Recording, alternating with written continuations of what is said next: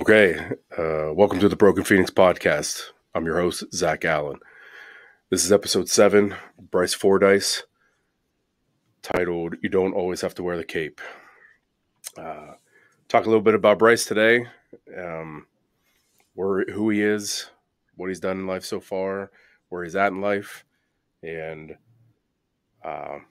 he'll give his little Phoenix perspective at the end and try and help some other people out, and we'll go from there. So, talk about how I met Bryce. Took this job at West Virginia University, women's basketball, back in 2017. I forget when you came on. You came on. Were you always here with Coach Perry's staff when I first got here, or Yeah, so I came on as a manager in 2013. okay? And I was with Coach Carey there as a manager until you came on. So I was there when old Brian Whiting was still the strength coach, and then you came in after Brian. Got you.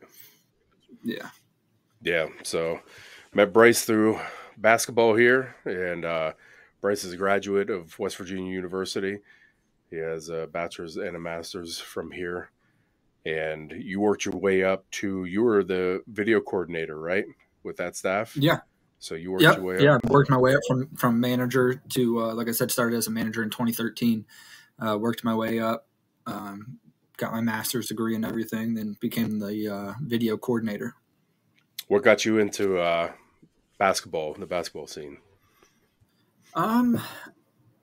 Really, it was just so, like a lot of people after high school sports is over, it's, the percentages of people that go on to play Division I, Division II collegiate at the collegiate level is, slim to none. So there becomes a time where it's like, if you want to stay involved in sports and you're not good enough to play, you've got to take an alternate route. And that alternate route for me was coming into the women's basketball team as a manager. Actually, KJ, Kevin Johnston, was good friends with my mom. One day he was like, I want you to come over and meet Coach Carey. He'd known Coach Carey for a while, and came over to meet Coach Carey. And, it was on from there. Coach Carey introduced me to Kyle Kiesler, who was the head manager at that time. And then got me in contact with Pat, started becoming a manager, and just went off from there. Funny story about the first time I came in to meet with Coach Carey. So KJ told me, we're going to go meet with Coach Carey, come in, So I'm like, okay, I'm thinking it's like a job interview, this type of thing. Those of you, Coach Carey real well, nothing's ever too formal with him. Exactly. I came in wearing a shirt and tie. I'm with KJ. We go back into Coach Carey's office. And Coach Carey's like, oh, just sit down. We're sitting on the couch in his office just talking. And man, I felt like I stuck out like a sore thumb sitting there wearing a shirt and tie. KJ's in sweats, Coach Carey's in sweats. Mm-hmm. Like I had no frame of reference. I'm thinking I'm coming in for like a little job interview, and I'm sitting there, and man, they gave me crap afterwards. Like once I got into the swing of things, like, man, you came in here in a shirt and tie. Yeah. So yeah, it's funny. It's when I came on this job interview, I remember, obviously I'd be wearing like a suit and tie and everything. And I remember going into his office. It was Lester, Chester, and Coach Rich. And there's Coach Carey and his whole get up, man, the tracksuit that he had on looking like a Russian mafia boss. And I remember I had this nice portfolio. I had this yearly plan of like what I would be doing and like with my programming. I had a sample program in there and like what I do for ACL.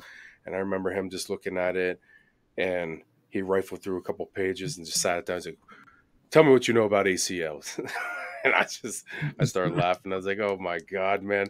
I said, I paid money to print those pages off I bought like 8 binders to give to people. And this man looked like at it for about 17 seconds and then put it down. And just like, what do you know about ACLs? And I just started laughing. I was like, oh, okay. So, and then I rattled off, everything I knew about them. That's hilarious. And you're right, man. Probably never looked at that book again. No, I guarantee it. not at all. I think he gave it back to me, to be honest. I was like, that's yours to keep. I'm almost positive he gave it back to me. And I was like, man, I spent so much time on that, just like you prepping for what you thought was like a job interview. Yeah. And he's just like, what are you doing? And you just feel Yeah. foolish. But hey, man, you did the right thing. You Yep. overcompensated. You'll have one chance to make a good first impression. So, and obviously Yeah. you made a good one. You stuck around for a while. And I I remember another memory I have of you being on staff here. I remember us being on the road and Coach Carey getting the late night cravings, and you were on this kick about like trying to lose a little bit of weight and everything. And Coach Carey would call you and Craig up and be like, "You guys want to get some milkshakes? Let's get some milkshakes." It's like 12:30, 1 in the morning. And you're, Coach, man, I can't. And then he would force you, he'd make you feel bad, guilt trip you into ordering some shakes and ice cream and stuff on the road. I Yeah. remember that. And you're like, my Yeah. God, I I mean, don't want to do this. Yep. yeah. I mean, I'll never forget that one. That was I mean, that's some good foreshadowing for this too, what we're going to get into, but that was leading up to my wedding, getting married. And I remember being in the weight room one day with you and Craig, and we're talking about just getting ready. I'm trying to, as everybody is trying to get ready, get your body right to get married, blah, blah, blah. Yeah. And then we, we started going on those trips. And I think the one that you're talking about, to be exact, I think we were on a double trip. We were out at Kansas, staying in that big Castle Hotel. Mm-hmm. Coach Carey he's a big burger and milkshake guy. And you could never not eat when you were around Coach Carey. Whether you were hungry or not, you're getting something. Yep.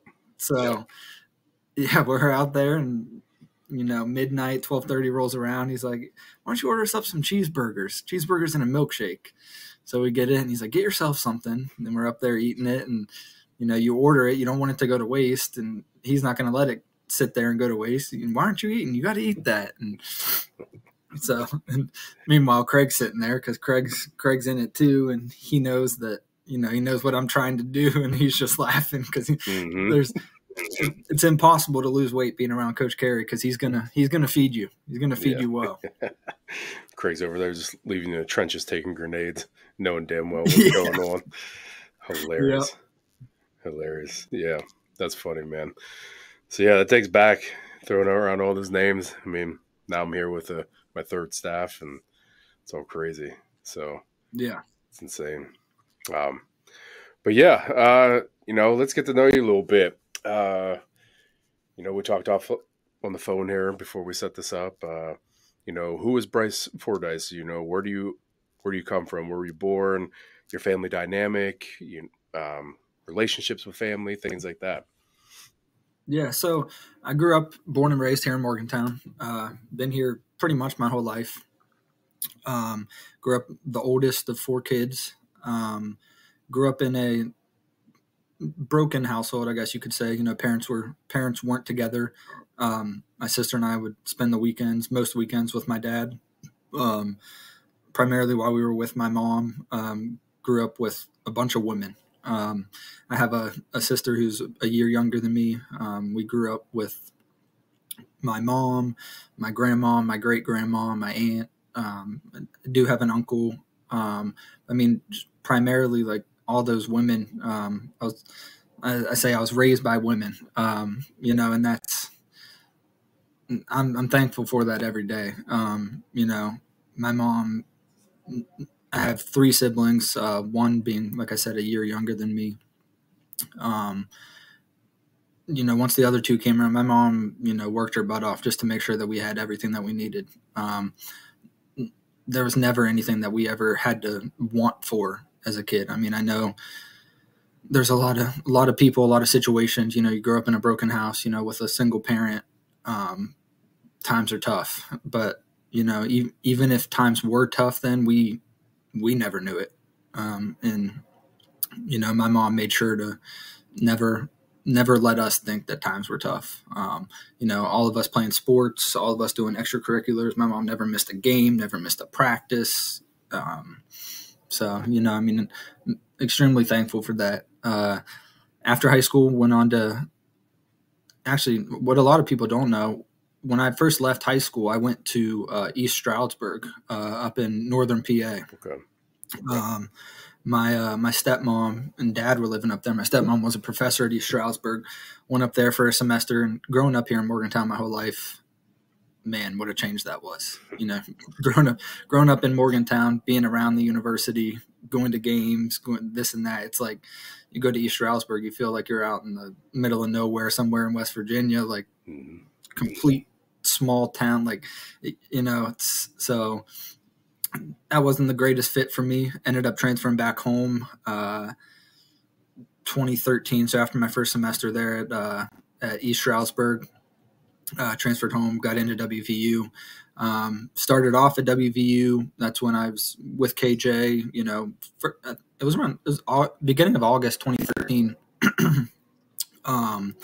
Went to meet with Coach Carey. Was enrolled. Getting ready to start at WVU. My second semester of college, and I'd been having a lot of anxiety going through high school, finishing high school, getting into college. A lot of my doctors just thought, moving away for the first time, experiencing different things, new life. So was treated for that, this and that, got back. Like I said, was getting ready to start at WVU. Went to see a doctor, and he was like, let's just check your heart out. Got my heart checked out, got a call, found something wrong with my heart. Within a few days I was in having surgery to, get everything figured out with my heart. Had a few cardiac ablations done, actually leading me into not even being able to start then at WVU. I had to take that semester off. I was in the hospital for a little while, ended up having to go back, have another heart ablation. So after even meeting with honestly, it was on my mind the whole time. Like, man, I met with KJ. This is such a good opportunity, taking me to meet Coach Carey. Man, like I'm going to miss this. I just stayed in contact with Kyle and Pat the whole time. And once I got all that figured out, got back enrolled in WVU in January of 2014. They're like, as you know, January in women's in college basketball, it's nonstop. I mean, you're on the road, this and that. Like, your head's just spinning. January, February, March. I mean, that's the heart of the season, conference play. They were busy then. Then started right after that season ended. Kyle had contacted me, said, "Hey, we're getting ready to start off-season workouts." And I was just ecstatic. Like, I was like, man, like I thought I'd lost this opportunity. Was able to get back into that, and got in, finished my 4-year degree at WVU, stayed on as a graduate manager, got my master's degree, and then after I finished all that, got slid right into the position of video coordinator. Okay. Good stuff, man. Couple things with that. It's funny because I get, when I first started this, I selfishly did it for me, and like just the most like recent stuff like I've been through, and yeah, I posted a bunch of episodes and everything, and I've had a bunch of people, including yourself, reach out and like, just people I haven't talked to in probably a couple years as well, and they're always like, talking about how they relate to like what I'm saying. And I never even think about that. And I'm like, that's awesome, because that's like the other point of doing this is trying to help people, like other guys, if you will, right? And females too. Like, I'm not like trying to exclude anybody. Again, I'll keep reiterating this I say about guys, because guys don't want to talk about their shit. And there's still the stigma, like be a tough guy and just hold it in. And tell a little bit of my story, similarities. Again, there's always slight similarities with everybody. You being raised by your mom and your grandmother, being raised by women. That was me. Like, my dad's in the picture, but my mom had primary custody. My grandmother lived with us since I was in, I think, 4th grade, and like, so I was primarily raised by women too. And Yeah, and I mean that's exactly how ours was. Like I said, my dad was in the picture. My mom had primary custody. We were with her, and I was fortunate enough to have not only my mom and my grandmother around, but my great grandmother as well. Like that's something that not a lot of people can say. So I mean, like it's one thing being raised by your mom and your grandma. That's a lot of women in your life, but then you had your great grandma in there too. So I mean, it was I was just surrounded by, and I mean, I owe everything to all three of them. I mean, my obviously my mom's still here. My great grandmother actually is still here, 91 years old. My grandmother passed away here February of 22. But I mean, yeah, I mean they were great. Yeah, They are great.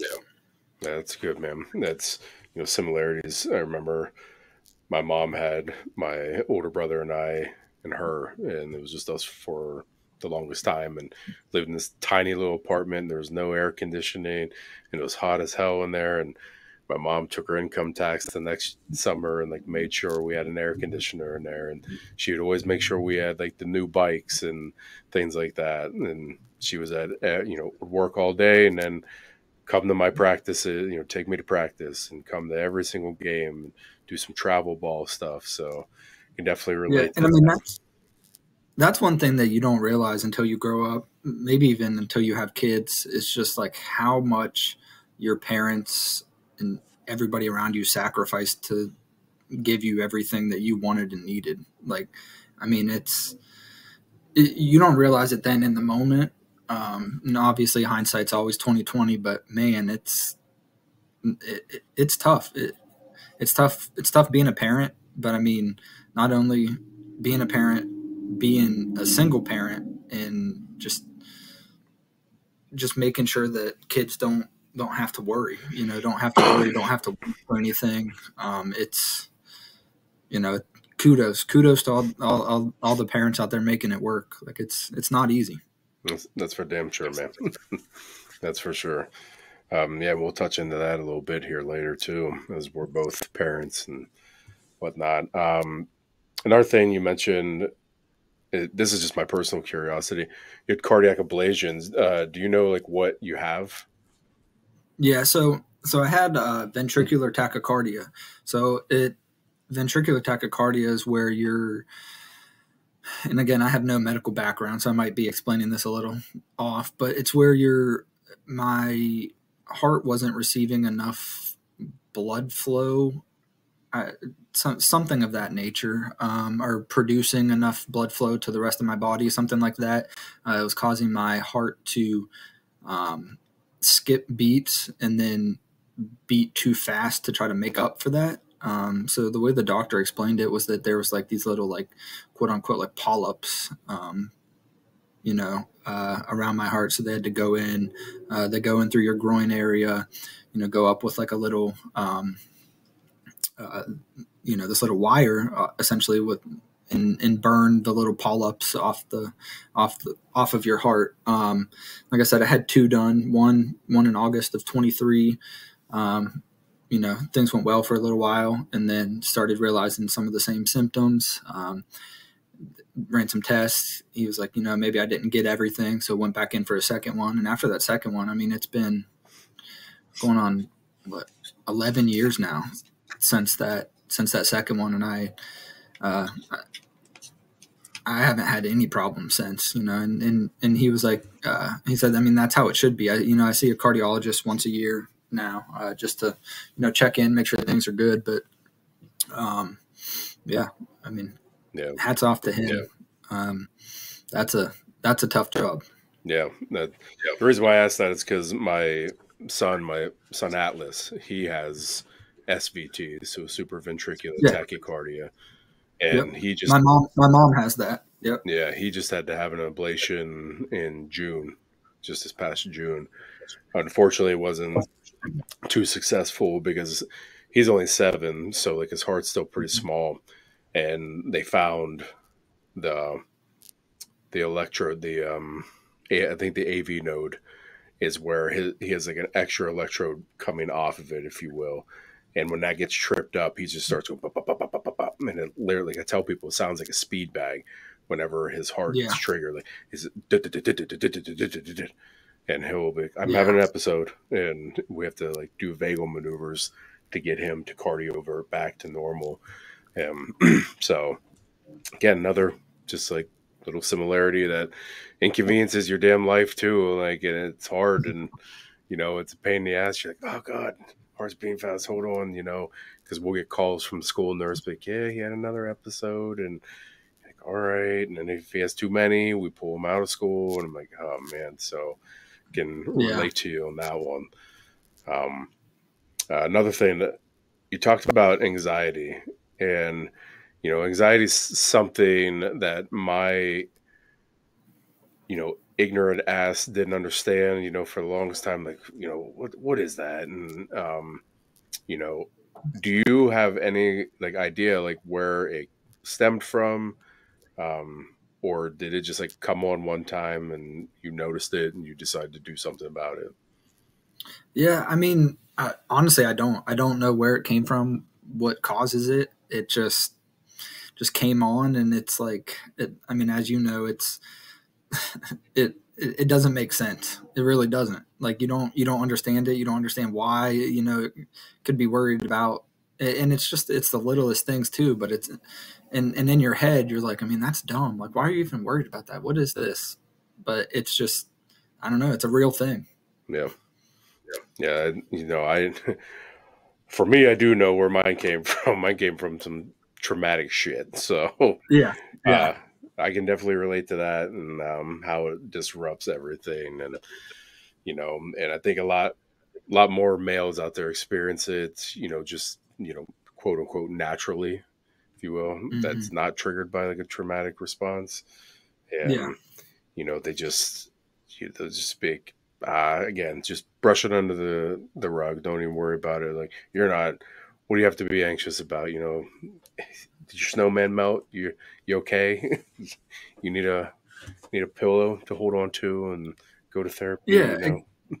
Exactly. And I mean, that's what we talked about, especially in guys. Like, you know, the term like you and I used on the phone. It's like guys feel like they just have to wear that cape, and it's like it it's okay to realize that like you don't have to always wear the cape. You don't always have to be that big superhero. Like it's okay to not be okay. And I think that's like the biggest thing.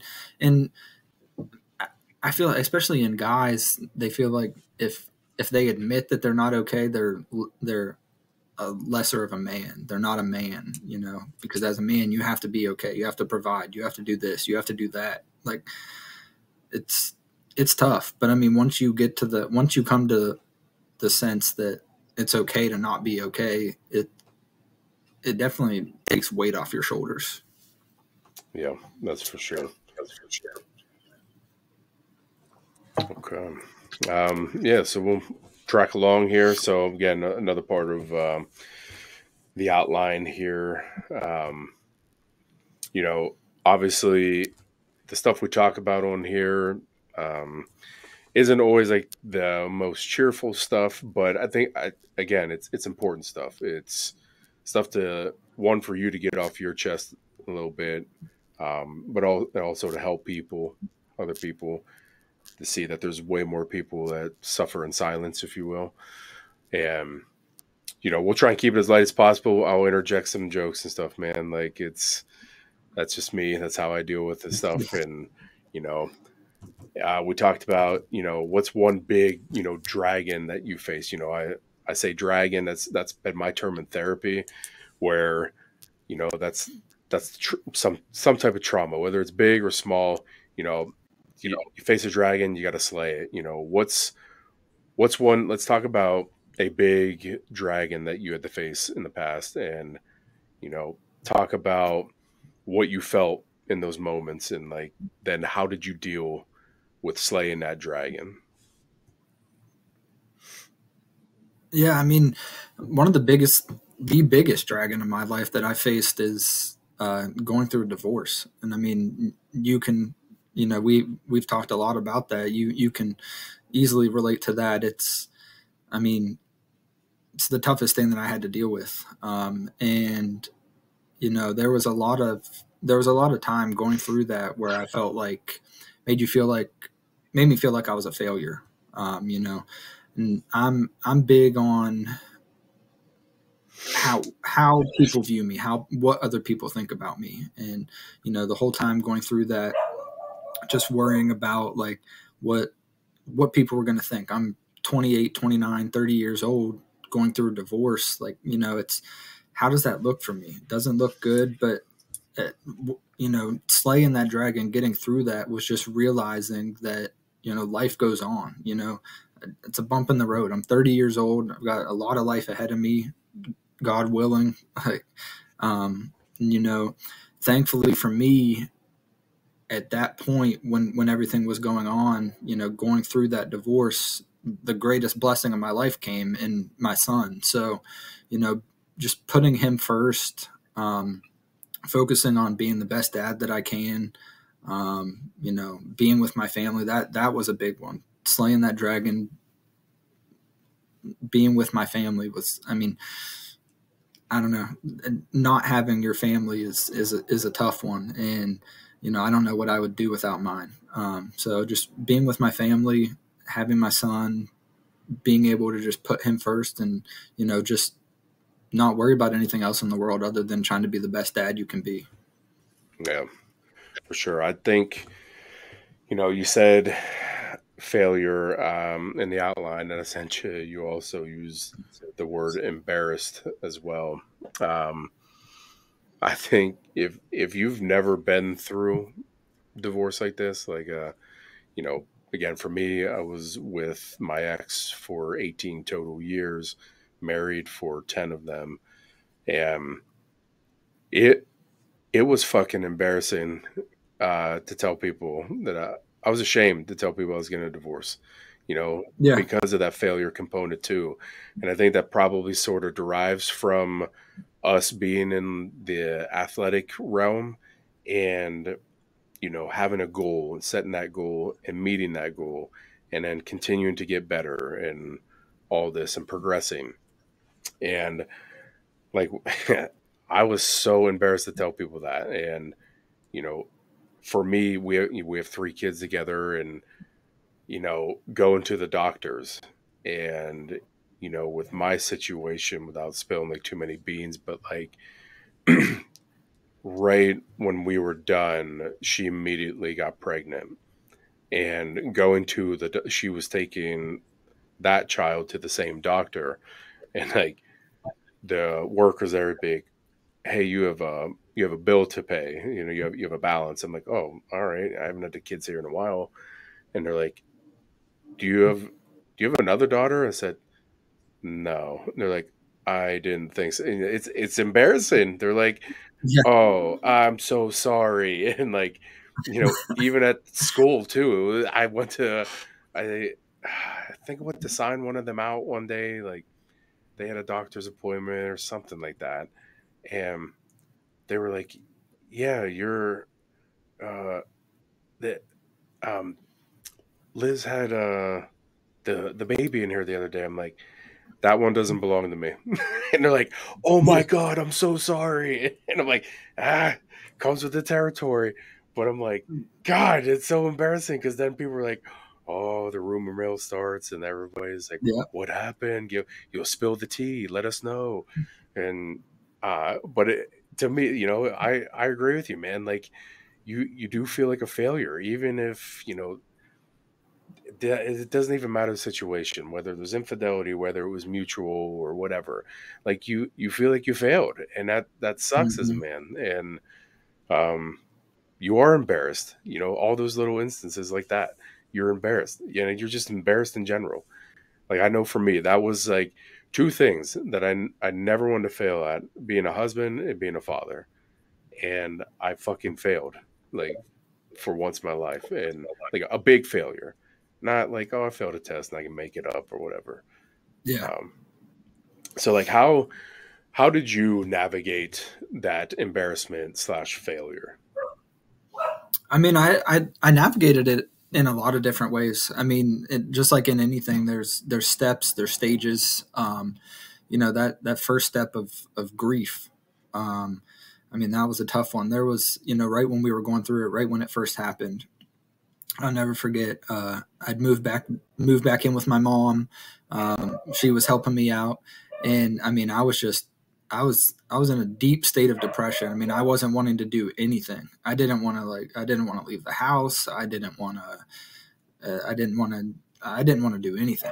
And finally, one day, my mom stopped me. I was leaving the house. She said, "You're taking call into work because you're going. I got you a plane ticket. You're going up to Boston. On whatever day. 'Cause we have family up there. My aunt and my cousin, who I'm really close with, lived up in Boston. She was like, "You've got to get out of here. You've got to go. You've got to do something." And I'm making sure that you do that.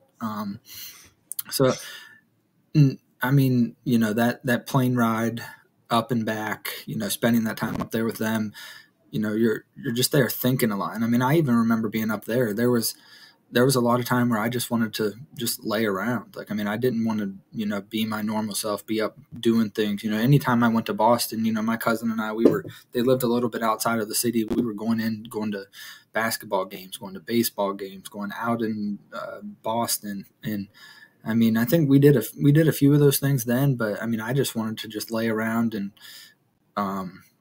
finally, I think, on the way back, on that plane ride back, I was just like, what am I doing? Like, I'm 29 years old at this point. Like, life goes on. Like, it's going to be okay.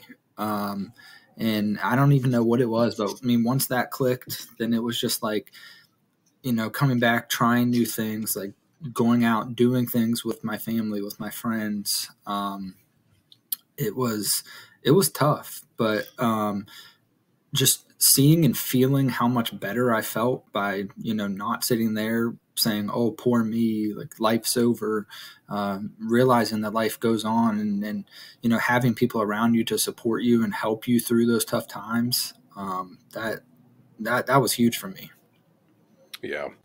The depression part is hard when it first happens, and to get out of it and stay out of it.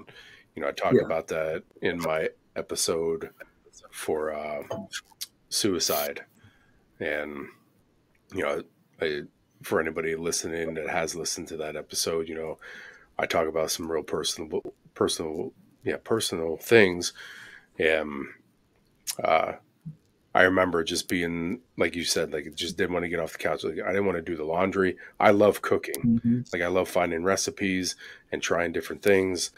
Uh, and I didn't want to cook. I didn't even want to train. Anybody who knows me, right? I'm a strength and conditioning coach. I love this, and Yeah. uh, You're sitting with it in the background right yeah, now. I'm like, look where I'm at right now, and Yeah. um, I didn't want to do that. And I remember laying there that one day, man, and I'm like, I've got to move. Like, go for a walk, go, you know, do some carpentry, go train, do something. Like, get off your ass. And that was a big help for me because, again, it distracts your mind. It gives you another Mm-hmm. purpose. And, I think it's genius what your mom did. As much as you were probably a little resistant to it, I would assume, and you're just like, no, I don't want to do this. Like, your mom's like, Mm-hmm. you know, almost like a Billy Madison moment. You get off your ass and you find that fucking dog, and you your mom forced you to do that, and it obviously worked. And that's what I tell people too, right? Like if you're and I still go through a little bit. I went through a couple bouts this summer actually. Like yeah, Mm-hmm. I had just some, you know, again, not trying to spill too much, but like we went to Italy and Croatia for a foreign trip this summer, Mm-hmm. and we went to the same spots that I went to that I took my ex on. And dude, I Mm-hmm. got hit hard. Like Yeah. I I was on that trip. yeah. So Yeah. yeah, I brought Liz with me to Rome Yep. and Sorrento. Yeah. And I was on that first trip. Yep. yep. And we went to those same spots, and man, I like it crushed me because I'm like, I'm in one of the most beautiful places in the world, and I'm just like Mm-hmm. down. And Yeah. I had to keep moving. I had to keep doing something. And as much as you don't want to be around people, you got to force yourself to be around some people, man, because again, they'll talk to you and they'll get you distracted. Allow your Yeah, mind to exactly. breathe and give you that control alt delete for that moment. So kudos to your mom, man. She keeps coming up, Yeah, and she's obviously played a big part for you in this. yeah, yeah. Um, And I mean, just going back to what you were talking about earlier in terms of like, you know, like being embarrassed to even tell people. Like, I mean, I'm not even gonna lie to you.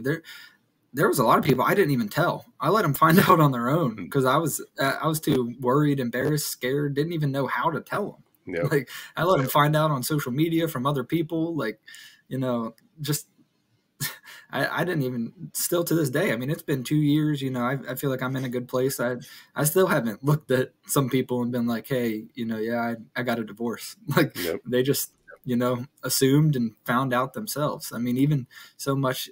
I know we had talked about this before. Just the like picking and choosing of people, the mutual friends and being together so long and like, who's friend and, what side. And I mean, that was one of the toughest parts for me because, going through it all, it's like we had been together so long. We were so invested in each other and everything around like, who was there for who was going to be on whose side and help that person get through this. And I mean, i I hurt myself in that situation by just disconnecting myself from everybody involved. I was just like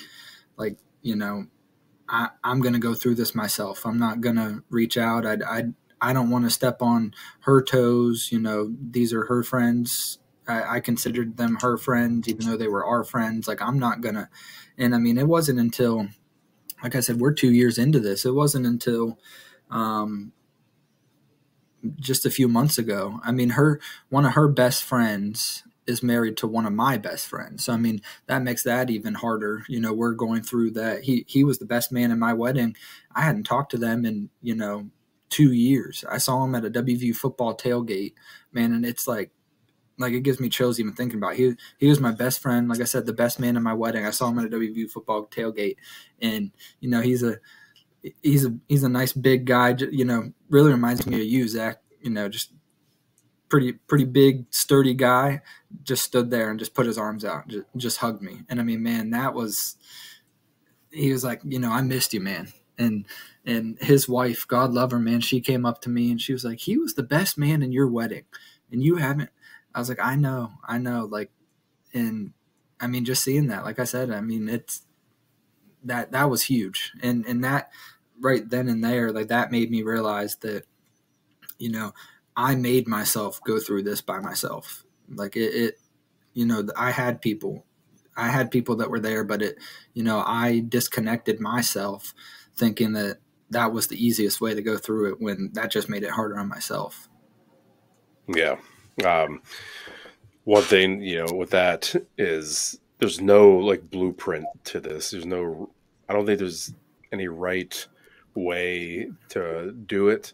There's a bunch of wrong ways, but I don't think there's like a a specific correct way to Yeah, do it, and you don't know how you're going to react to it until it happens. And what one thing I just jotted down to ask you, was curious, how did your male friends respond whenever you told them that you're getting a divorce?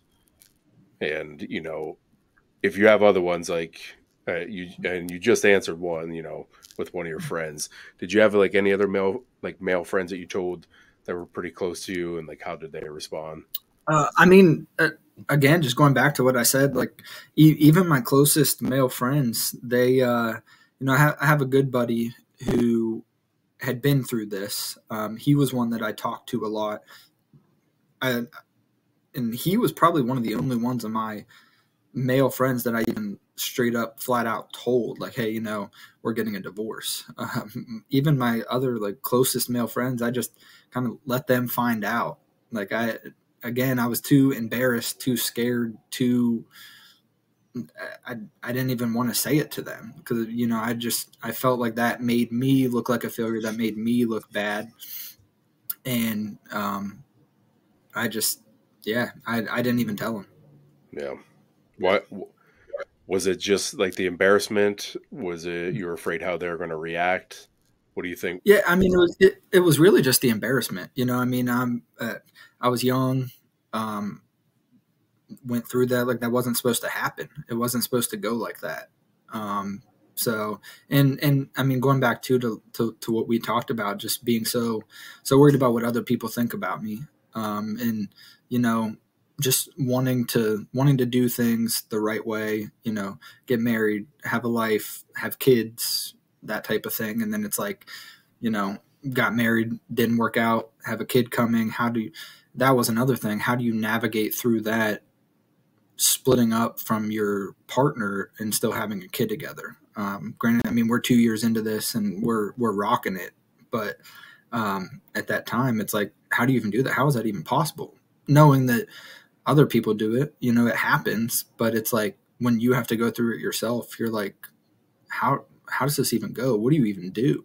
Yeah, we just a couple things there with with the male friends, telling them, and your buddy reaching out, and his wife saying, "Oh, he was the best man at your wedding," and like one message I'd say to people that haven't been like divorced from their person, you know, give give that person some leniency, like of how they're going to handle that divorce.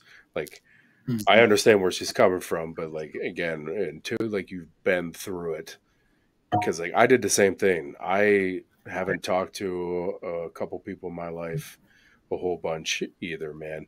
Because it's like you just want a fucking fresh start. Like you just want to delete almost everything, and even move somewhere. Like at least for me, and just start over. And Yeah. some people don't understand that. And to the flip side of that, your buddy just reaching out and like hugging you, dude. Uh, I know the value of that because, like, for me, at least for me, like I told a couple people, a couple male figures in my life, and some of them were just old school man up. Like, literally, one of them told me, like, "Oh, I'm sorry to hear that, bro. Like, you know, I know you. You'll man up. You'll pull through this, and you'll figure it out. Like, you got it." I'm like, Yeah. okay, thanks.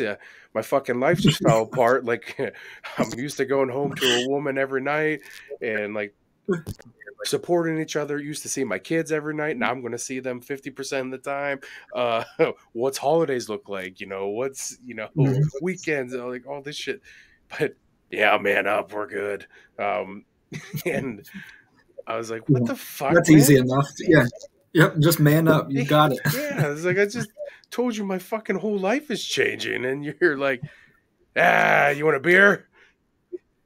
I mean, sort of, but I'd like a little more input, man. Help me out a little bit. Um, Yeah. but like to the flip side, my second episode, I talk about the support system and having that support system of people in play. And the best man that was in my wedding, you know, I told him, and you know, we had problems leading up to it.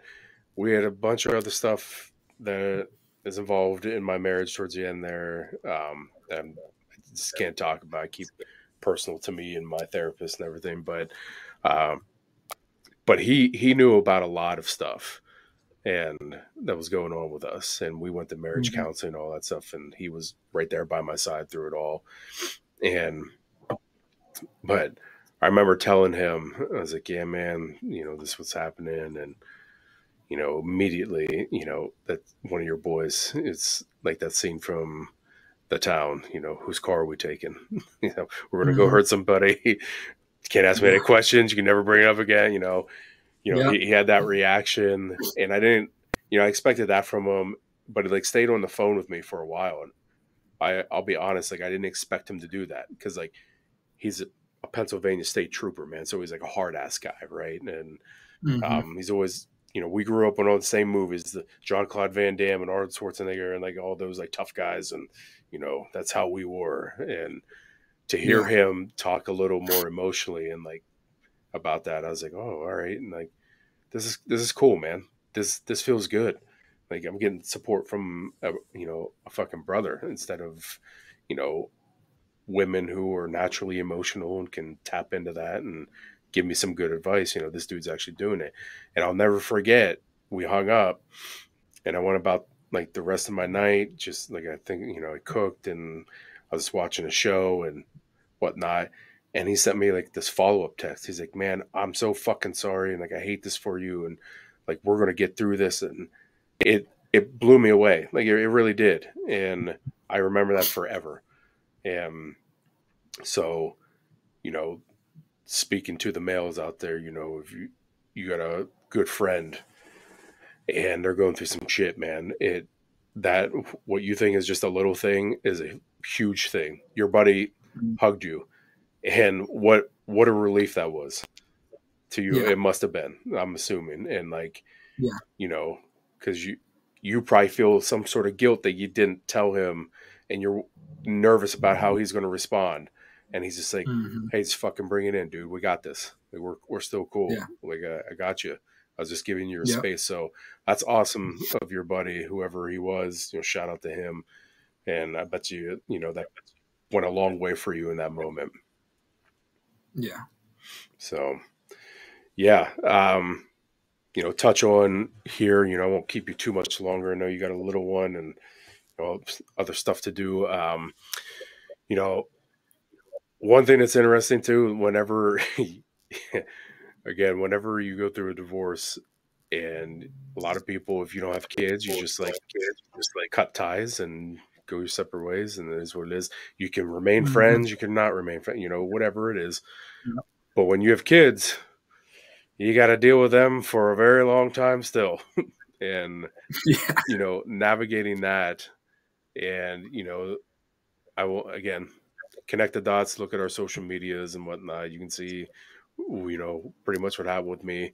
But, you know, talk about, you said you guys are killing it. Like, talk about like your dynamic with your ex-wife and navigating schedules with your son, and like how do you guys ultimately make that work like a well-oiled machine? Yeah. I mean, the short answer to that question is we put our son first. You know, it's and we we sort of looked at each other and agreed to that from day one. Things weren't always easy, but the point that we're at now, it's just, you know, what happened between us. You can't go back. You can't change the past. The only thing you can do is just make sure that the future isn't as bad as the past. And you know, we both just make sure that we're each the best parent that we can be for our child. And we do realize that. I mean, we split up a month or two before our child was even born. So I mean, it's like when people say, you know, I got to deal with my ex for, you know, 18 years until my kid becomes an adult. Like, no, no, we really have that full 18 years to go. So, and I mean, we're 2 years down now, 16 more to go, but who's counting? Yeah. But I mean, yeah, we just you know, make sure that we put him first in everything. And I mean, it's everything's for him. You know, we're at a point we go to doctor's appointments together. You know, we switch schedules around. We you know, it's just everything for him. And just, you know, like I said, realizing that, you know, yeah, things didn't work out between us, but we have a kid together now. And it's all about making sure that he doesn't have to want for anything. And it's, you know, my mom gave me some great advice, you know, early on at the beginning, when things weren't so good between my ex and I. And it's like, no matter how old your kid is, he could be a few months old, but he feeds off of your energy. And I mean, if you're upset, you're going through something, you're in an argument with whoever, you know, that kid is feeding off of that. And I mean, just the more I thought about that, it was just like I don't want him. I want him to enjoy his time with me as much as I enjoy my time with him. Um, and not having, like you said, not being with your kid every single night, it's tough. And I mean, for you, I can't even imagine going from being with your kid every single night to going to being with your kids half of the time. Like, um, So yeah, I mean, it's just putting your kids first, and just being the best parent that you can be. I mean, that takes a lot of time in itself, and helps you get through a lot of things. I love that piece of advice that your mom gave you. You know, one quote I say with my athletes all the time is fear is contagious, so is motivation, so is negativity. You know, Hmm. you're poor, you know, whatever you're pouring out to everybody else, they're feeling that. There's studies to show that if someone's stressed out next to you, like I think there's like thermal imaging to where like if they're red hot, you know, they got a bunch of Yeah. adrenaline stuff. You start feeling that, so you start feeling a little bit of their anxiety or vice versa. Like they're depressed, right? Like I'll say that to them. You know, we used to have an athlete on the team. You know of her. I'll keep her anonymous, but you know of her. But she would come in and she'd be mopey and everything, and I'd say, walk your ass back outside my weight room. I need you to fix your shoulders, fix your face, and come in with a better attitude. And she'd literally turn around, walk out, and she'd come back in and make, oh hey Zach, I think even if it's fake, it Hmm. rubs off like on people, like it that carries over into people, and It's so funny you say that because I could think of 4 or 5 that could have been, but I think I know who you're talking. there were a lot back then, man. Oh, it was a different time, that's for sure. Um, yeah. So, but I think that's a good piece of advice. Like, you know, your kids do pick up on that. They pick up on a lot. Like Maximus Yeah. picks up a lot.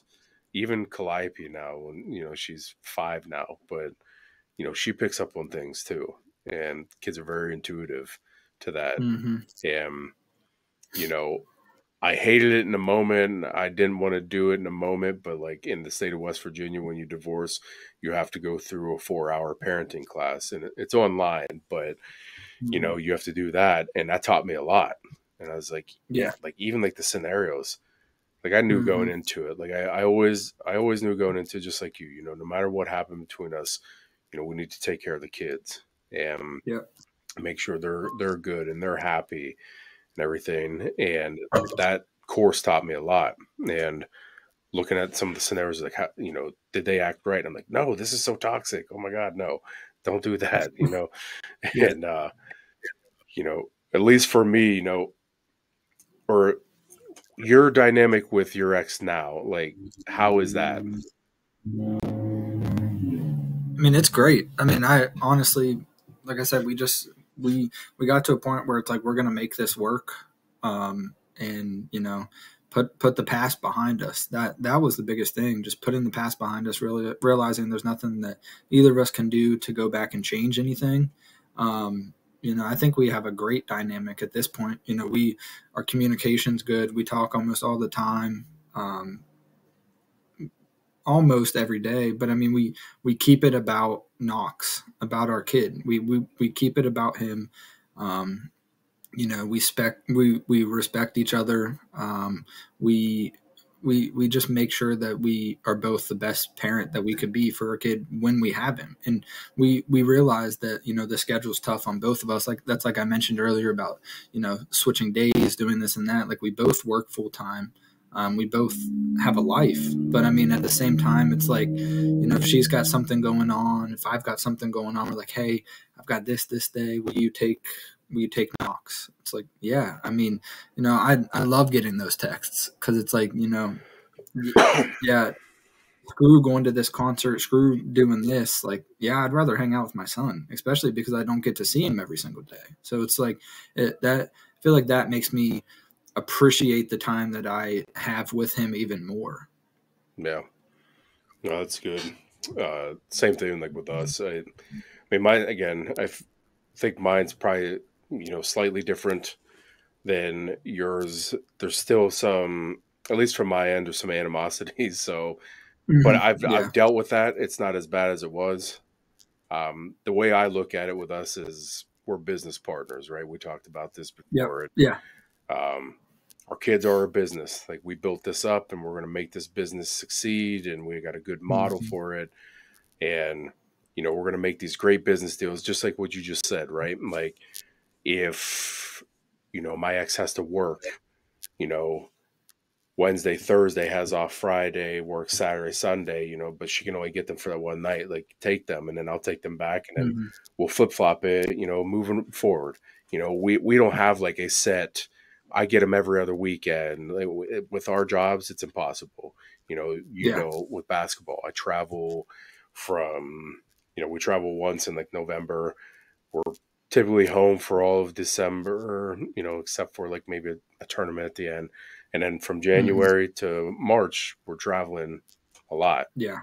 She's an RN, so her schedule's all over the place. So we make that work. Mm-hmm. We're very lenient with each other in those terms. And okay, I didn't really get to see them much through this week, but I have this weekend off again. You know, do you mind if I get them the second weekend in a row? Yeah, like, they're your kids too. Like, you need to see Mm-hmm. them for sure. Take them, and Yeah. then I'll get them, because again, schedule will work out. Um, Yeah. getting by, And that's a big thing too, just realizing that, you know, not being selfish, but realizing that your kids need both parents, and how lucky they are to have, you know, two parents that love them, and not, putting that animosity and stuff for the other person aside, and knowing and wanting your kids to love both you and their mother. yeah, yeah, and not bashing the other parent at all, no matter what has Yeah. happened Yeah. at all. And like, I don't do that shit, and I definitely don't do it like in front of them. And Yeah. uh, and as much as I'd love to sometimes, but Yeah. Yeah. Hey, out of sight, out of mind. If, yeah, if we're not around, it's free game. yeah. So, uh, but yeah, I always look at it. We make the business deals, but we don't need to go for cocktails after we make the business deal. That's at least where I'm at right now. Right, wrong, or Yeah. indifferent, but I will Yeah. always make it professional with her, and I will treat her with respect, and show the kids that you can still be a great person even though some shit has happened to you. Um, I'm 2 years in, and we still aren't at the point to going for cocktails. So yeah, I hate to break it to you, but I don't know if it's going to get to that point. that's the same way with me, man. We're 2 years removed from it, and who knows over time. I don't know, but I can tell you right now, that shit's not in the sight at all. And Yeah. it is what it Yeah. is. As long as the Yeah. kids are taken care of, we're good, man. Yeah. Oh man. Yeah, I've held you hostage long enough, man. We can wrap this up. Good stuff overall. Yeah. Talking about your mom seemed like a big staple in your life. Hmm. Just gave you some great advice and hung there by your side all your life so far. Um, we I always end each episode, whether I'm interviewing somebody or I'm doing it by myself, with Hmm. what I call the Phoenix perspective, and that's like, to me, that's a quote that you live by. That's a song or song lyric that just hits you, and that's how you reset yourself.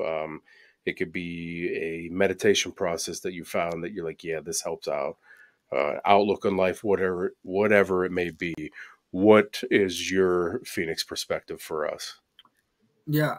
I would say my Phoenix perspective, as cliche as it sounds, is that everything happens for a reason. I mean, e- everything that's happened in your life, it's tough to realize it in the moment. But when you sit back after the fact, like we talked about earlier, hindsight being 2020, you know, there have been so many things that have happened in my life after, these traumatic experiences, so to speak, that I've been through, that I'm like, yeah, if things would have continued on that way, I wouldn't be able to do this right now, or, wouldn't have gotten into this, like, and it's just realizing that you have to put your best foot forward and not dwell on how quote unquote bad the past was, and just make sure that, you make the most out of what you got. For sure, man. No, it reminds me of a quote. I somebody close to my life is getting ready to gear up for a divorce as well, and Mhm. I just sent them this one like screenshot of this picture I have, and it's like says something pretty much on the long lines of, uh, you know, it's like sometimes when bad things happen to you, it sets you on a path to one of the best things in your life. Um, I Yeah. just sent that to this person the other day, and for anybody that's like in my circle, and I know they're going through some stuff, I'll try and send them something like that or something that's Hmm. helped me too. So you know, it does happen for a reason, and my my therapist says the same shit to me every now and again. It's like, I know this was crushing to you, and you didn't want this and all this, but you're going to be happy one day again. Like somebody's going to come along and knock you off your feet and all this stuff, and Yeah. you're going to be happy. And there's light at the end of the tunnel for sure. And Yeah. I mean, that's a big one too. And I mean, just last thing I'll say is, that Phoenix perspective and getting through these tough situations, it's easier.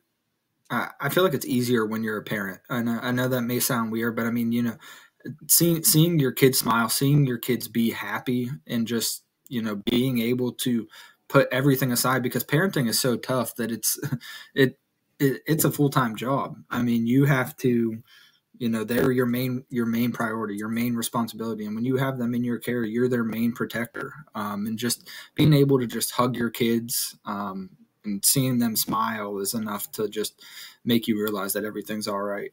yeah, for sure, man. Well, good stuff overall. Want Yeah. to thank you for uh, coming on this show. Yep. I know I've talked to a couple people so far that like reached out and they're like, "Yeah, I'd like to do it." And we get to the point that I send them like the outline and the waiver and stuff, and then it's just some crickets start happening, and I'm Yeah. not judging them at all. It's uncomfortable, man. It is. It's Yeah. And I uncomfortable. mean, it took me a while for me to get mine back to you. I mean, granted, I was busy with work and, being a parent and all, but I'm not going to lie. I opened it a few times and just stared at it. It's like, what do I write? Yep. It's, And then finally I was like, I had some free time and I was like, I'm going to sit down. I'm going to finish this. So, yeah. I mean, yeah, I mean, thank you for having me. This was awesome. Getting to catch up with you, getting to talk to you, sit down, and really, like you've said multiple times, just getting to offer your perspective on life and the stuff that you've been through to other people that might be going through that same thing. Yeah, man. No, I appreciate your time. I uh Anybody who comes on the show, obviously, I'm poor as hell and everything, and can't afford to pay or give you anything like that. But what I do offer is getting you a T-shirt with my logo and my catchphrase on the back. Um, Yeah, so anybody who comes on the show, I get you a T-shirt and I'll get it to you. So we'll take care of that and everything, and we'll do the normal sign off. And again, thank you for everything tonight and taking time out of your busy day and whatnot. And we'll let you get back to that kid. So yeah. Thank you for having me. Yep, no problem, man. Signing off. Stay in the fight. Never ever give up, and have the day you deserve. Till next time. Confirm.